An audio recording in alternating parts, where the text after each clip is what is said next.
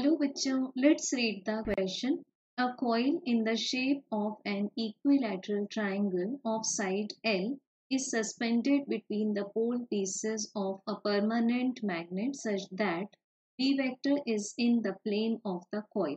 If due to a current in the triangle, a torque tau acts on it, then the side L of the triangle is. So बच्चों हमें question में given है यहाँ एक coil जो कि एक इक्विलैटरल ट्राइंगल के शेप में है और हमें गिवन है कि ट्राइंगल की जो ईच साइड है वो मेजर करती है एल। अब इसको हम एक परमानेंट मैग्नेट के पोल पीसेस के बीच में कुछ इस तरह से सस्पेंड कर देते हैं such that this is north pole and this is south pole. अब बच्चों ये जो बी वेक्टर है वो कॉइल के प्लेन में ही है। It means the magnetic lines of force are passing through the plane of the coil. This is B vector. अब अगर हम इस ट्राइंगल में एक करंट आई फ्लो करें, suppose this is current I, तो हमें बताना है कि इस पर लगने वाला जो टॉर्क है उसको हम किस तरह से एक्सप्रेस कर सकते हैं।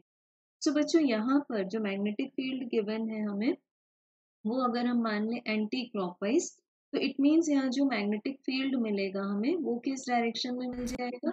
The magnetic field due to the current वो हमें मिल जाएगा माइनस के cap, that is negative Z direction.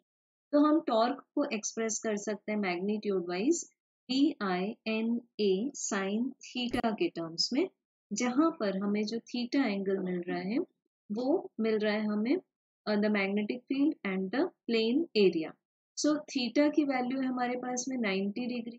सो बच्चों हमें टॉर्क का आंसर मिल जाएगा B I N A, N is number of turns in the coil.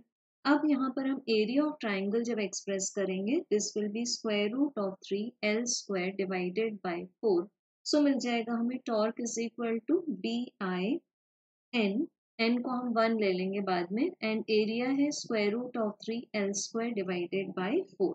सो बच्चों अब यहाँ से एन को जब हमने 1 पुट कर दिया है तो हमें एल स्क्वायर की वैल्यू क्या मिल जाएगी, that will be 4 times of torque divided by square root of 3 B I.